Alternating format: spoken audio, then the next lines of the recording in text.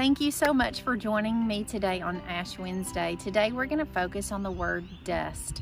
If you take a look behind me, here is an Aura Jane who lived to be 108 years old. That's amazing. Not many people live to be that old. There are a few graves here I've noticed of children that only live to be a couple of days old. Nonetheless, we are all made from dust, but the most important thing to remember is that we are really more than just that dust, because we are beloved children of God, and He has created us each with a purpose. In the Bible, it says that nothing can separate us from the love of God in Christ Jesus. Focus on that today. And remember this verse also. 2 Corinthians 4:16 through 18 says, "We never give up.